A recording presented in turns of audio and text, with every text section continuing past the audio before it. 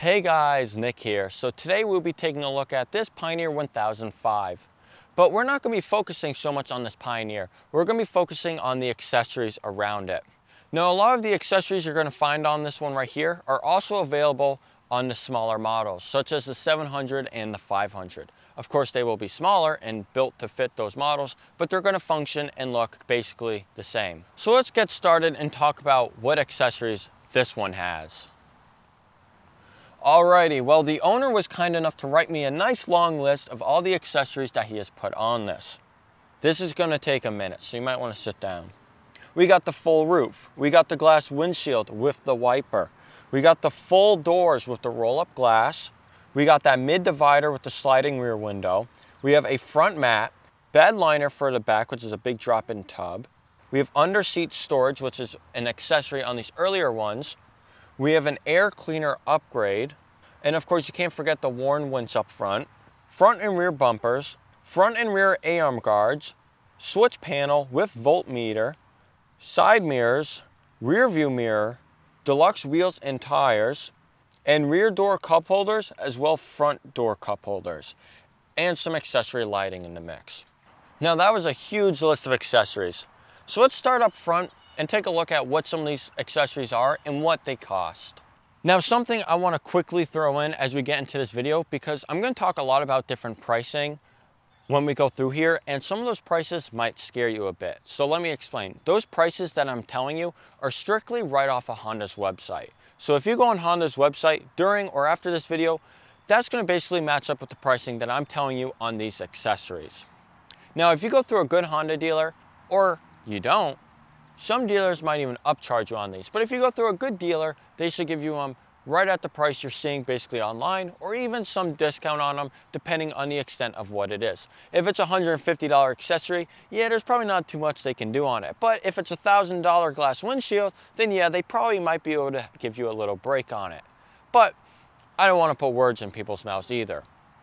I work through Jaff Motors in Glenville, New York, and they're usually pretty helpful in getting you these products and accessories for your Pioneer. Now something also I want to throw in is availability. There can be some shortages and availability issues, meaning you might have to wait a little bit depending what you order. Usually something like windshields and roofs are pretty much always in stock and able to get though. Alrighty, now let's get into the Pioneer and talk about the accessories on it. Now let's talk about one of the accessories that most people are going to get, which is the windshield. Most people are going to get a windshield, but they're probably not going to go glass. The glass windshield for this one right here is going to run you about $1,000. As well, this one has the built-in wiper. So for the windshield wiper and washer kit, you're looking at about $500, putting you at about $1,500 for a glass windshield with a wiper. Now, most people don't go this route, and it's very rare that they do. So most people are going to go with a two-piece poly windscreen, which is going to run you about $600. Now, of course, if you do go poly, maintenance is going to be a little higher maintenance than the glass one. You have to be a little more careful when you wash it, and you don't smear and really scratch it, because it is, you know, a poly, so it is a plastic, so it can scratch. So it's just something to be aware of if you're getting it very heavy in mud and you don't wash it and clean it correctly, you can really screw it up. Now let's talk about the roof, because that is the most popular option by far that I find people pick up. So you have a few different options for the roof. You can do a fabric or bikini top for about 200 bucks, or you can do a fabric roof, which is about $360, or you can do the hard roof, which is the most popular, which is what this one has. And if I'm going to recommend a roof, I'm going to recommend the hard roof, which is going to run you about $800. Now it comes down to the hard roof. You have two options. You can do the standard hard roof, or you can do the hard roof, which has a gray/black coating. So that has the underneath of it is a gray layer, and the top of it is a black. Now what's nice about the hard roofs and the poly windshields is you can take them on and off whenever you want. There's no screws that hold them on. You don't have to drill any holes when you install them, so it makes installation very quick and simple on those. You can install a roof on one of these in easily under 5 minutes if you know what you're doing. If you don't, maybe it's a 10-15 minute job at most, and that's really pushing it. the windshield, you can get a solid windshield, or you can do a tilt, so it has a seam in the middle where it can tilt forward. So what usually happens when people go with the poly windshields is they go with the tilt option, so they can open it up and allow for some extra airflow into the cabin when it's hot during the summer. But that mounts on just with some C-clamps, just like the roof does, so you can take that on and off in about 30 seconds. So if it's real hot in the summer and you want to get extra airflow through there, you can take it right out if you wanted. Now, talking about doors, there's a few different ways you can go. You can get a fabric door, which doesn't fully replace your existing door and mounts onto it. So it's a fabric that goes around the upper half, this section right here. And it has kind of a metal pole that goes around to give it a framing and everything, so it seals up nice. And it's a thicker fabric, and it has, of course, it's clear for the most part where the main window is, but around it on the outside is a black trim to it, which looks nice. So if you're going to do the fabric front doors, that's going to run you about $600. And if you want them finished in camo, that's going to run you about $700. Now, continuing on with the fabric, you can do the fabric rear doors for the back to cover the back up, and that's going to run you about $600 as well. And for the rear doors in camo, that's going to run you about $650. Now, let's talk about these hard doors. These ones are definitely going to hurt your wallet a bit.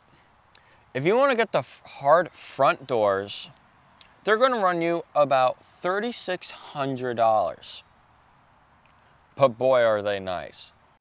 Now, for the money, you are getting a lot here. You have rubber gasketing around the whole outside trim of the door to keep a nice, completely sealed finish. As well, these help detonate sound noise from outside, keeping your cabin a little bit more quiet. You have a glass front window there. And of course, your main window, which you can roll up and down, is completely glass as well.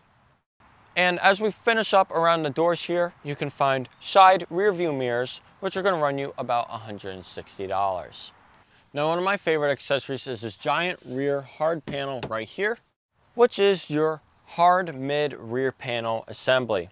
You can get this, of course, in the standard black, and you can as well get this in that gray/black like the roof. So the inside lining where your main cabin is, your driver is going to be, is all gray finished, and the back, where your back seats are back here, is going to be finished in black.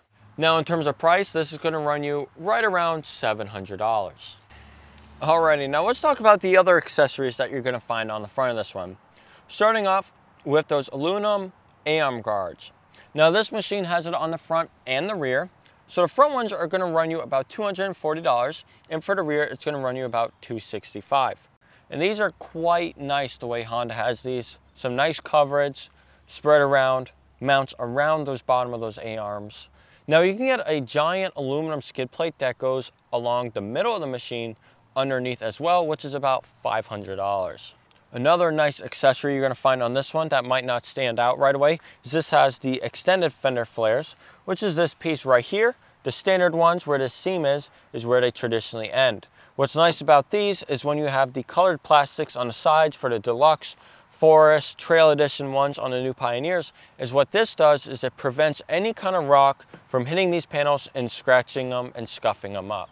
So for those Fender Flares, they're going to run you about 200 bucks. One giant accessory, which stands out if you know these Pioneer models, is this giant brush guard going along the front of it.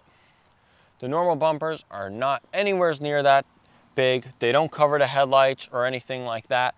They just have a normal bull bar that goes about here and along. So all of this up here is a specialty accessory for the front bumper. Now, of course, when you buy this, it's the entire front bumper assembly that you buy. So this whole piece right here is all one assembly. So for that right there, it's going to run you about $430. So this is also, of course, like everything else, a Honda accessory. The worn winch, for just the winch, is going to run you about $500. Now, on top of that, you have to buy the specialty Honda winch mount kit, which includes all the mounting brackets and etc. to mounting this winch into this machine specifically, which is going to run you just under $400. So definitely not a cheap setup, but a very reliable and high quality setup for the money. Let's move around to the back. Now, as of course the front has the giant bumper, the rear needs it. So the rear is this giant lower bar right here going across the machine is your rear bumper. And so for that right there is going to run you about $260, which is of course nice because it extends the back out. If you're going to be bumping into things or getting bumped into, this just keeps a little more distance between the body of your machine and those objects around you when you're maneuvering. Now, I'm getting a lot of dirt and crap in between the crevices of my seats, and when you flip those seats up, it's not fun having to sit on a bunch of mud or dirt or debris from you working your machine, and kids sometimes can get cranky over that. Now, to prevent that, so Honda makes a few different bed liner / bed mat options. You can do a bed mat, which is very similar to the bed mat you would find in the front seats of this that goes across the whole front. This makes a rubber mat that goes across, of course, the whole bottom. So that prevents any dirt and debris getting into those cracks along the bottom here for the seats. And you can pull that out whenever and dump it off and get all the dirt off of it. And when you want to use those seats, it just comes right out, which is very nice. Or you can do a bed liner, which is what this has, which is a giant drop-in tub that goes over those stills of the siding of the Pioneer. So not even in the doors will you get any dirt, and it keeps everything completely off the back. And especially when you dump this, then it makes all the dirt slide to the back as well, and it doesn't get caught in any grooves. Now for the rubber mat, that's going to run you about $160, which is very popular and a very nice feature or option if you're going to have kids or family and friends and you're moving stuff around, but you're also working the machine a lot and you're carrying hay or dirt. It makes keeping those rear seats a lot more hassle-free. Or you can do the more extreme, which is the bed liner, which is what we have right here, which is going to run you about $375. On top of this, another little accessory I figured I'd throw in to let you know. You can get a bed extender, which comes along and extends out, which is like a metal cage. So if you want to extend your bed out to get a little more storage space out of it, you can get one of those as well from Honda. This one does not have it here, but those run you about $400. Now putting in one of these giant, big drop-in tubs isn't the worst thing in the world, but it's definitely not the easiest either. You got to kind of bend it in a little bit, and it kind of just falls into place there. Just get it to go around those, and there you go, you're set to go. You can go work the machine, and you can dump it. And of course, the tub will stay right in place. There are some hardware where you can have these kind of bolted and locked in more, but you really don't need to on these.